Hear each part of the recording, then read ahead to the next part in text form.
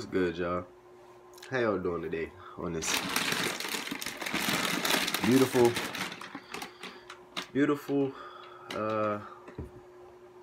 Monday after my Eagles lost to the Saints a score of 20-14.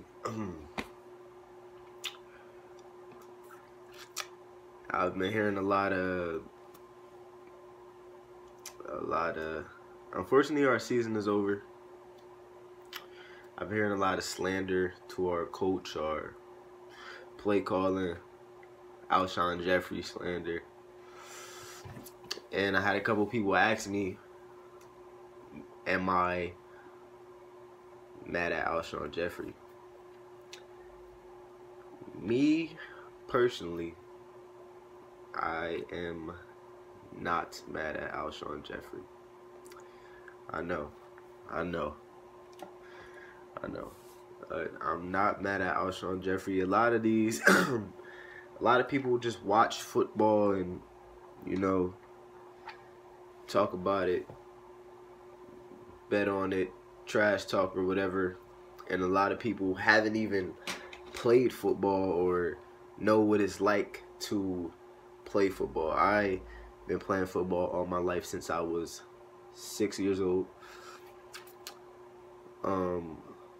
Literally almost all my life. So I know what it's like to play football. I know what it's like to be in the stadium. Well, not even in the stadium. I know what it's like to be on a field with hundreds of people. It's a lot of nerves. It's a lot of things that can happen. You know, it can throw you off your game. And we were in probably one of the loudest, probably the loudest stadium in the whole NFL. So, but that's beside the point. Anyway, am I mad at Alshon Jeffery? No, I'm not mad at Alshon Jeffery. I don't think he choked. This is a guy who's been balling for us for two straight years. Like, balling, like, lights out. We had him in the Super Bowl. He didn't choke in the Super Bowl. You feel me? He had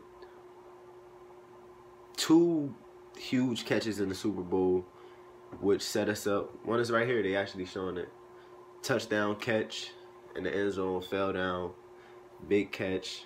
You feel me? Like, I don't think he choked. I just think as a football player, it happens. Like, it literally just happens. Like, it sucks that it had to happen the way that it happened. It sucks that it went straight through his hands, and it was Marshawn Lattimore was right behind him. That sucks. Yeah, it stings as an Eagles fan, but I'm not mad at him. He didn't choke. It literally just happens. Like, some people are talking trash and, oh, Alshon Jeffery, you're trash, and all this slander I'm seeing from him. And these people that never even played football in their life, like, you don't understand. Like, some people can't throw it. Some people can't catch a football a lot. Like, some people can't catch a softly thrown football, let alone a bullet from a Super Bowl MVP like Nick Foles, while you in a stadium where everybody telling you that you're trash. And like, we weren't at home. Like, it was a big stage. Nonetheless, I don't know. I'm going off on different rants and different tangents, but I don't blame. Kind of blame Doug Peterson. He probably should have took it to the 2-minute warning. Probably should have took it to the 2-minute warning, but it's whatever, man. Overall, this season, I'm grateful for how the season turned out. Y'all let me know if y'all want me to do my thoughts on the Wentz versus Foles. Y'all let me know if y'all want me to do a video on that. But overall, I don't blame Alshon Jeffery. It just happens. He's our best receiver.